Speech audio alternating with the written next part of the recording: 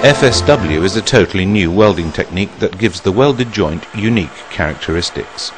The process is based on the solid fusion of the parent metal, thus eliminating the need for melting or addition of filler material.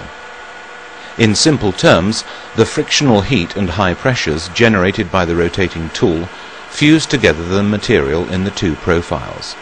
This is a mechanical jointing process which leaves a joint completely free of internal defects and hence superior to any produced by conventional techniques.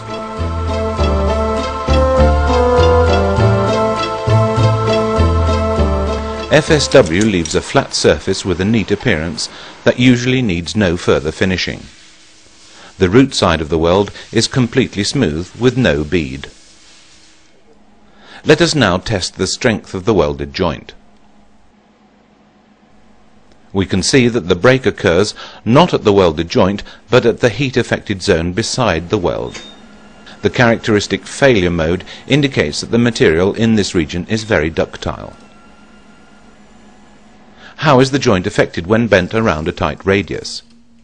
Here you can see that regardless of whether the test piece is bent with the weld joint on the outside or inside of the curve, the joint is equally strong.